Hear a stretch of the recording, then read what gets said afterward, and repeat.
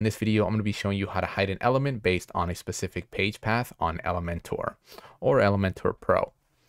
Now, in case you're wondering how I created this video slider, I do have a video on this on my channel, probably just came out, so check it out. It's really easy to create a video slider using containers. And for those of you guys wondering what hosting I'm using for my development environment, I'm using InstaWP.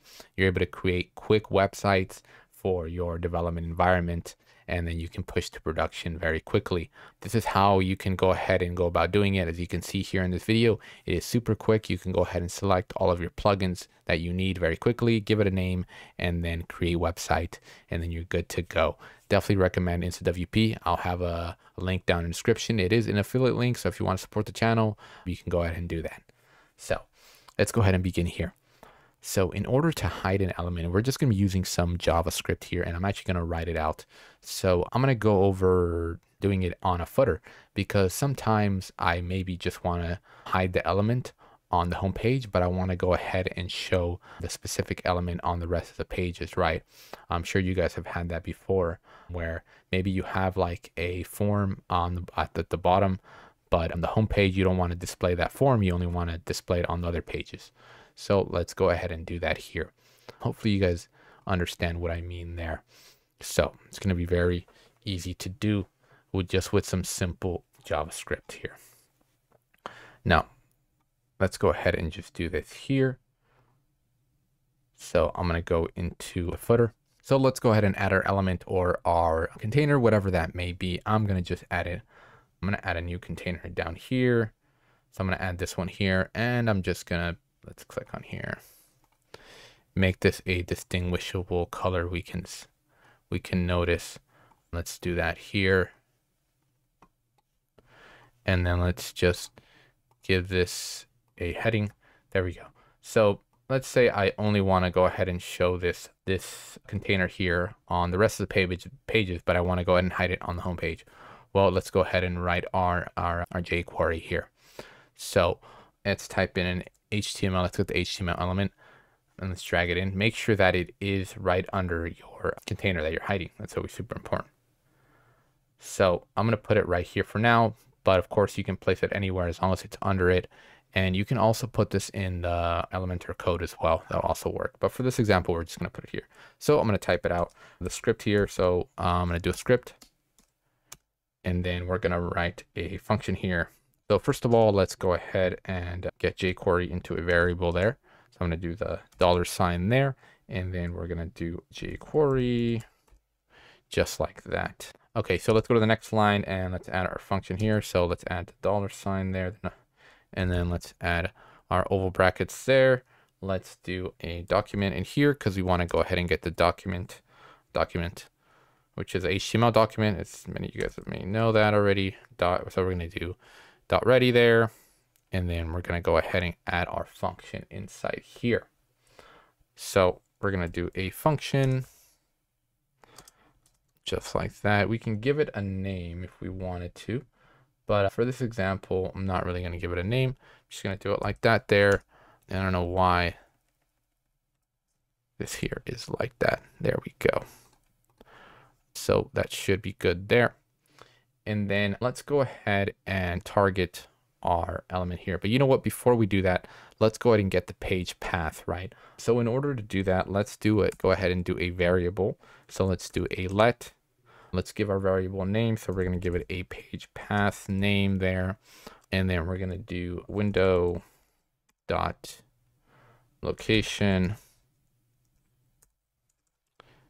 dot path name there. So we're going to do path name, and then let's go ahead and add this into a console.log.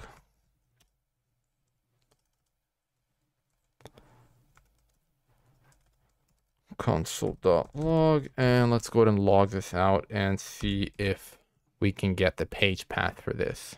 So let's go ahead and hit preview on this one. Let's go into inspect here. Let's go to console.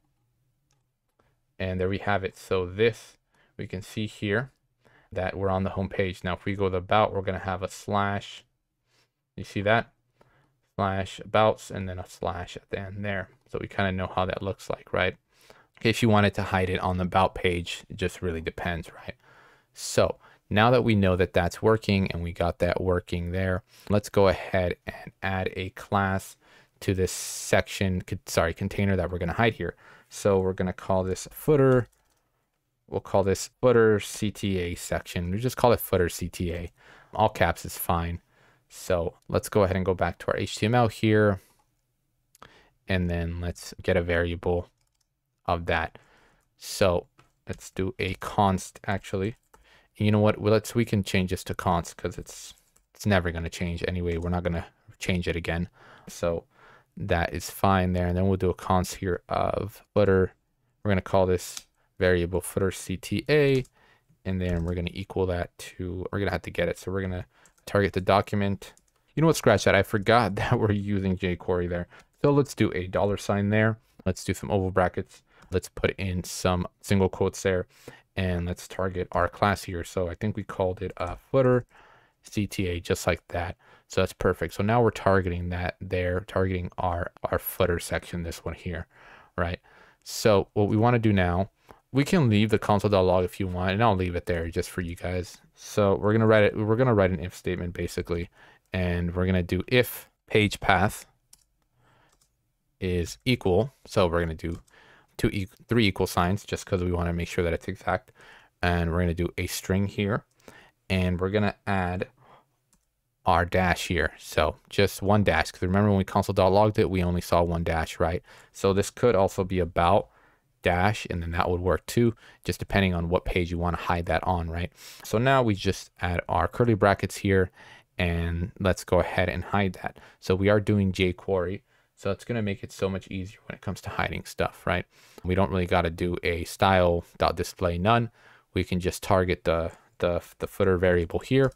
So I love using jQuery. Makes it so much easier. We can do hide, and hide is a method. It's a function. It's a built-in function into jQuery that's going to go ahead and hide our footer container here, this one here. So we're just going to hit update, and if we're right on the home page, if we're on the home page, it's going to be gone. So you can see there. Now, if we go to the about, it's going to be here. So that's super important. Something that's really awesome there. So you know what happened there? Okay, there we go. So don't know. I think it's because I went back there. Okay, that was just a little bug there. So as you can see, it's working perfectly. Now you can use this with the footer. You can use this on a just specific page. Doesn't really matter. So it's just a cool thing to have. I just set up an example just for the footer, just to make that easy for you guys, just as a good example. So that's pretty much it for this video.